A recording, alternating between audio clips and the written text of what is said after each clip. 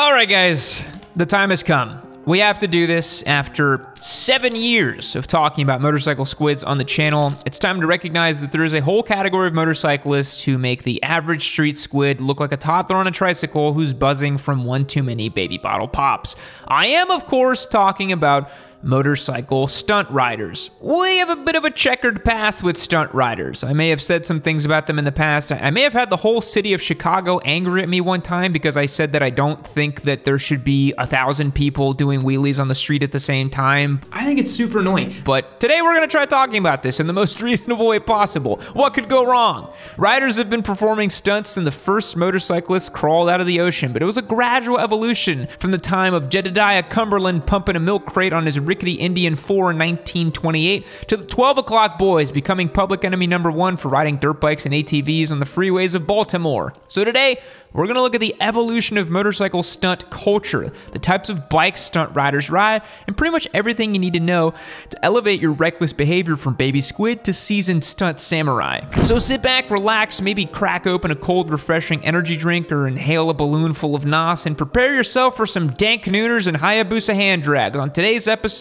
of Yammy Noob. This video is sponsored by our friends over at Chin Mounts. I will tell you more about them later on in the video. Let's get into it. In the most basic sense, motorcycle stunt riding refers to performing extreme maneuvers on your bike that defy the way a motorcycle is typically ridden. I know it's a bit vague, but stick with me. For as long as people have been riding motorcycles, they likely were performing stunts as well. Early motorcycle risk takers would do stunts on primitive motorcycles like rudimentary wheelies or jumps. Early stunt riding relied much more heavily on ramps or other contraptions as the bike themselves were not powerful enough to do much of anything on their own. Can you imagine what it was like being the first guy to wheelie a bicycle or to wheelie a motorcycle? It probably felt amazing. Early stunt riders were often exclusive to fairs or circuses when professionals would do choreographed performances that included riding motorcycles off of jumps or inside the notorious Globe of Death. The Globe of Death is the recognizable big mesh sphere where riders defy gravity through centrifugal force.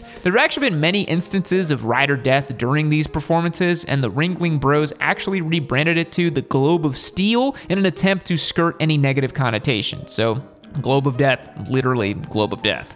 During this early era of motorcycle stunts, there were also the Royal Signals Motorcycle Display Team, also known as the White Helmets, comprised of active members of the Royal Army who did choreographed routines of bizarre and acrobatic stunts, like building a human pyramid of 15 riders across 5 motorcycles. I think it's safe to say the earliest version of motorcycle stunt riding relied more on hokey novelty and choreography than being a skilled motorcyclist. This era was more in line with live performances than a culture that existed within the motorcycling populace. In the 60s and 70s, Evel Knievel was the most iconic motorcycle stunt performer and became one of the biggest cultural figures in motorcycling. He gained widespread fame and notoriety for his extreme motorcycle jumps and stunts. He began his career by performing smaller scale stunts at local events and quickly captured the public's attention with his tenacity. One of his earliest successes came in 1965 when he successfully jumped over a line of cars at the Idaho State Fair.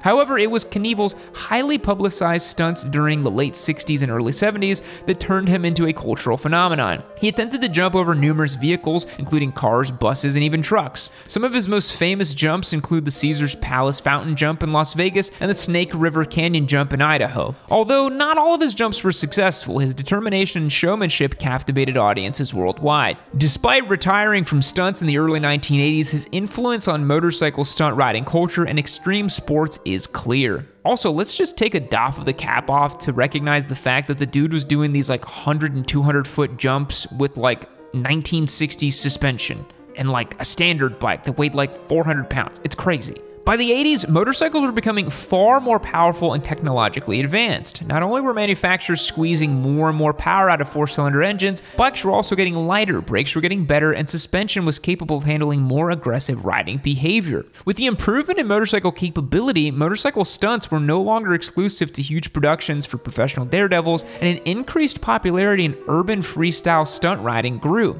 This style of riding relied far less on jumps or carefully choreographed performance, but instead was about pushing a motorcycle and your ability as a rider to the limits while still maintaining control of your bike. This led to the style of stunt riding that we know today, where maneuvers such as wheelies, rolling burnouts, stoppies, and drifting are all common. Now you better believe if you're gonna be out there risking life and limb doing dank nooners or some wicked burnouts on your motorcycle, you better get some documentation to prove it. Pics or it didn't happen, right? That's where the sponsor of today's video comes into play, Chin Mounts. Chin Mounts make the best action camera mounting system for motorcycle helmets. We use them on our helmets here at Yami Noob. And trust me guys, they are leaps and bounds better than the generic mounts that your camera comes with. Chin Mounts makes mounts that are specifically designed to retain the functionality on over 300 different helmets, and they will mount up perfectly. The Chin Mount system also allows you to mount your camera vertically so your videos are perfectly formatted for social media platforms like Instagram and TikTok. Chin mounts are compatible with GoPro cameras, Insta360, and more. With mounts for over 300 specific helmets, you're bound to find a perfect one for your setup. And because you're a loyal Yami Noob viewer, you can go to chinmounts.com/Yami and use the code YAMI for 10% off of your order. Again, that's YAMI for 10% off your whole order. Thanks again to Chin Mounts for supporting the channel. Be sure to check out that link in the description below. Now back to the video. And just like that, the 90s and early 2000s came, and extreme sports and motorcycle stunt riding included became wildly popular. Everything was getting extreme in the Y2K era. This was my childhood and it was so much fun. Ketchup was purple, everything was covered in slime, and ESPN beamed the X Games into the eyeballs of viewers worldwide. I used to skateboard when I was a kid. I was pretty decent at it. It was a lot of fun.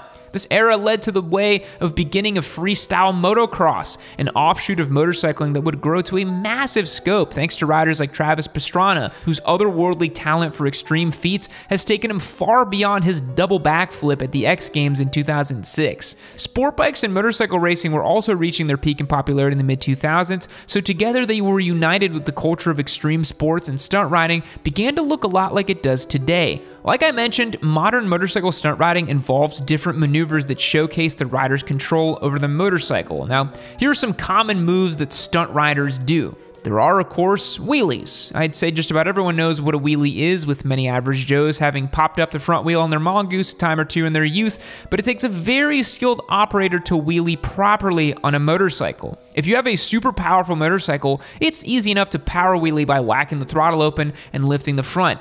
But a wheelie done by a stunt rider is much more involved than that. Stunt riders are capable of doing what's called a balance point wheelie. Jigsaw came by the shop recently and taught me a thing or two about reaching balance point on a motorcycle. Had a lot of fun, and I really want to get a little bike to practice now. But for this type of wheelie, you aren't just relying on the power of the motorcycle and chasing out a wheelie as you increase in speed, which is what I do. A balance point wheelie is about control and manipulating the clutch, throttle, and rear brake to be able to lean all the way back to balance point where the bike is nearly tipping over. A masterful stunt rider is able to do this at slower speeds, carefully resting at 12 o'clock balance point. This is where the slang terms like dank nooners come from.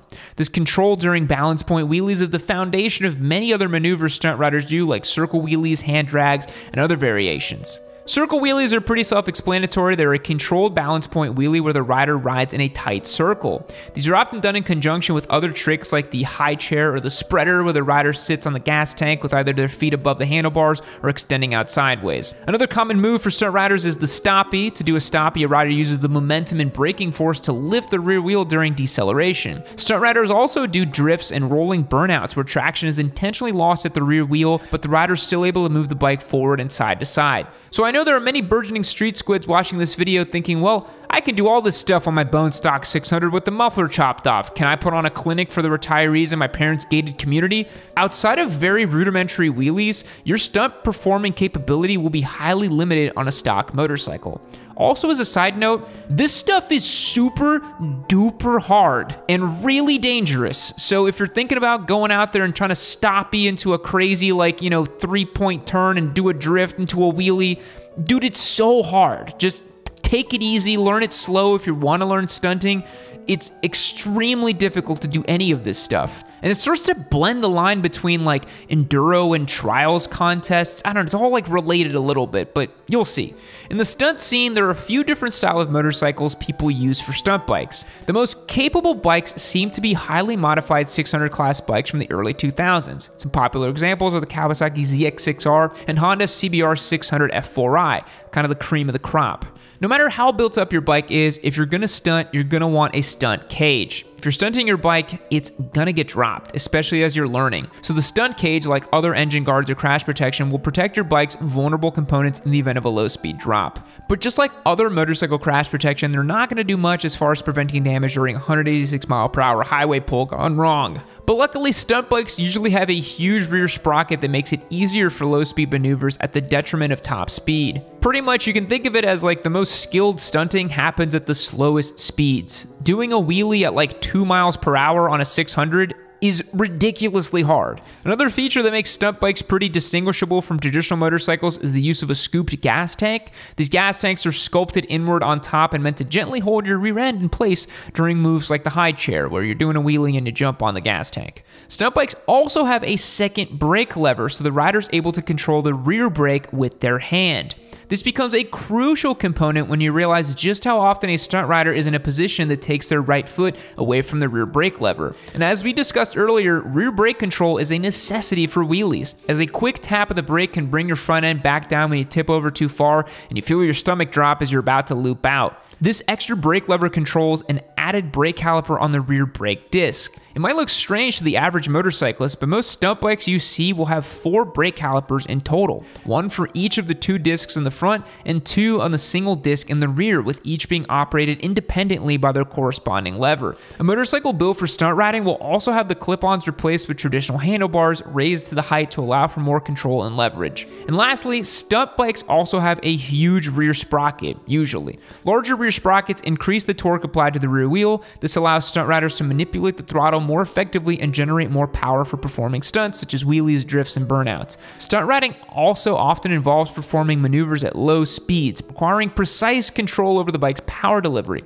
The larger rear sprockets allows the rider to maintain better control and achieve smoother throttle modulation during slow speed stunts. 600cc sport bikes aren't the only motorcycle stunt riders use though. There's a whole subcategory of motorcycle stunt riders who specifically ride Harley Davidsons, including old Dyna models, Sportsters, and even big touring baggers. The riders that stunt Harley Davidsons have their own specific modifications and riding style, as you are more limited on what stunts you can do on a 600 to 800 pound cruiser compared to a 400 pound sport bike. Harley Davidson motorcycles that are used for stunt riding have modifications done to the suspension both front and rear. The rear shocks are replaced with longer ones that increase the ride height and travel, and the front forks are rebuilt with aftermarket springs and cartridges that are better equipped to handle coming down from wheelies. They usually have tall, flat handlebars for better control and leverage. Many Harley Davidson engines also need modification or relocation of the oil pickup tube to avoid oil starvation while up at balance point for a prolonged period of time. These bikes usually have aftermarket clutch packs and change drive conversion kits, as the OEM clutch and drive belt usually wear out under the stress of burnouts and wheelies. People in the stunt community also ride mini bikes like Groms or Honda Monkeys, and that are usually modified in the same way a sport bike is to be capable of stunt riding. There are usually supermotos and dirt bikes in the stunt riding crowd, as the lightweight and playful nature lends themselves to that style of riding. Motorcycle stunt culture has grown in popularity thanks to the internet, where communities of riders share their bike builds and release photos and videos of their stunts. Groups like Unknown Industries started putting out raw videos of them ripping fast wheelies on Harleys in the early 2000s, and have since grown to have a huge fan base, big brand sponsorships, and their own product lines. Stunt riding has always had a huge community, often revolving around massive urban group rides. These rides have become notorious in some cities like Chicago and Los Angeles, where riders turn out in the hundreds. These huge rides have made way for other recognizable bands of stunt riders like the 12 O'Clock Boys in Baltimore, who are the subject of their entire feature-length documentary. And while stunt riding has always had sort of an outlaw underground feeling to it, it has been adopted commercially as well. Most motorcycle events and rallies like Sturgis or Daytona Bike Week will have sponsored stunt riding contests, usually kind of cordoned off in a square. Even manufacturers or brands that operate within the extreme sports realms have sponsored stunt riders like Aaron Colton, who rides for Red Bull, or Rock Bagaros, who rides for KTM. Another one of the most commercially successful motorcycle stunt riders is Sarah Lucido, who not only competes as a rider but has also been successful as a motorcycle stunt double in movies, most notably acting as Scarlett Johansson's double in Marvel movies. Motorcycle stunt riding has come a long way since the days of carnies conquering the globe of death or Evel Knievel jumping over some school buses. As motorcycle tech has advanced and and stunt riding culture has grown online and in city streets, always pushing the boundaries of what's possible with a motorcycle, this specific niche within motorcycling has made way for tons of talented riders to explore motorcycling in a creative way. Whether you love it or you hate it, there is no denying the skill and testicular fortitude it takes for a rider to accomplish these feats, especially when the stunts are done so on city streets while bobbing and weaving between cars, which I really don't recommend and I do think is pretty dangerous. But it's one thing for a rider to perform some stunts in an enclosed area during a motorcycle rally, but some of these urban stunt riders are just on a whole other level when stunt riding meets street squidding. But hey, a squid's gonna squid. I'm just here to bask in the glory and talk about it on the internet. And until I've mastered hand drags and high chairs in the Kawasaki H2, I've got no room to criticize. What do you guys think about stunt riding? Are you morally opposed to these extreme troublemakers, or do you find it fascinating? I think it's a weird off-branch of motorcycle subcultures. It's very similar to skateboarding or BMXing. It's a creative way and an artistic way to meld sports and extreme things. I think it's really cool. Thanks for watching all the way to the end, and thanks again to Chin Mounts for sponsoring today's video. We'll catch you in the next one. Fact: people in Las Vegas consume more shellfish in a day than the entire country does in a year. Goodbye. Oh man, I gotta win this race. I better keep watching Yami New. Oh man, oh no, I can't see,